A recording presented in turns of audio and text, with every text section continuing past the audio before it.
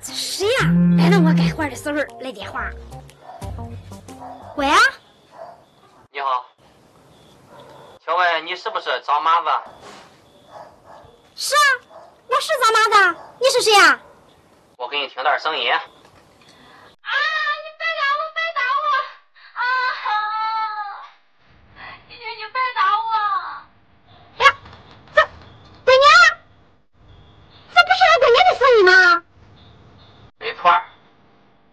现在在我手上，你想干什么？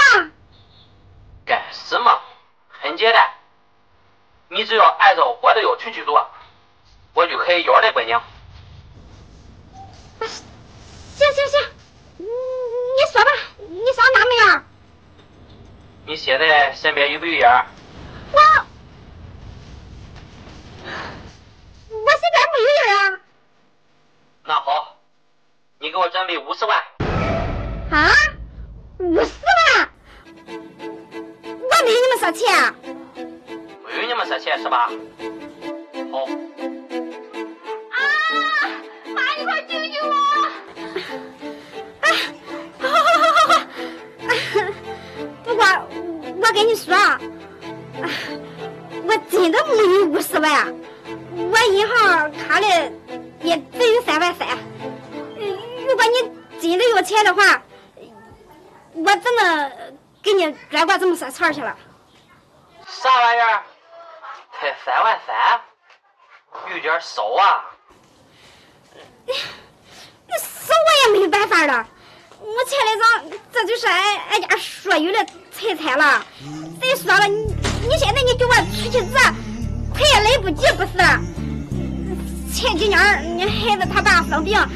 把钱都花光了，这么事儿了多了，我真没有了。哎，那行吧。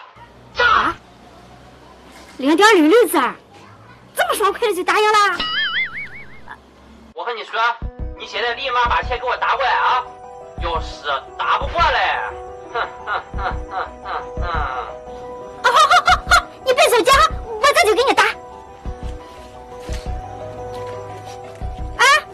那你这样，我现在在哪？你问一下俺闺女，叫俺闺女回答我。你不是一直在青岛吗？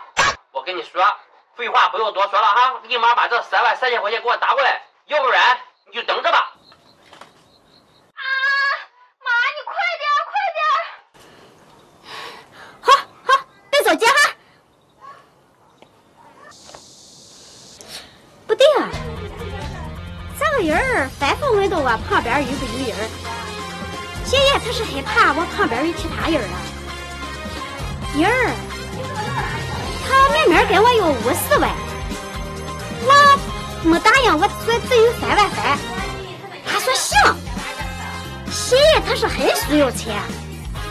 第三，我就去问问俺闺女我在哪，我明明是在青岛莱斯县城打工好多年了，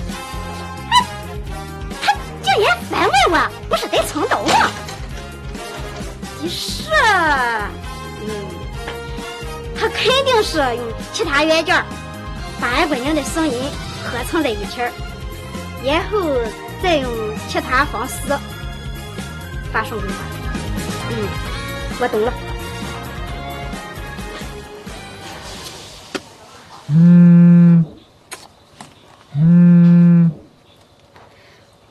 喂啊？准备好了没有啊？哈，准备好了呀。那我把卡号发给你，给我转过来。哈，那你就可得等等了。还得等多久啊？等到晚上12点以后吧，我送给你。哎呦我的妈！滚，你个骗子，还想凶我？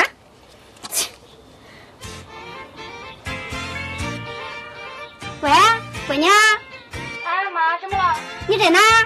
我在公司呢。你在那干什么？啊，我在这吃冰淇淋。那你在家使劲吃吧，拜拜。这骗子还想骗我？亏我技高一筹，在我的活上。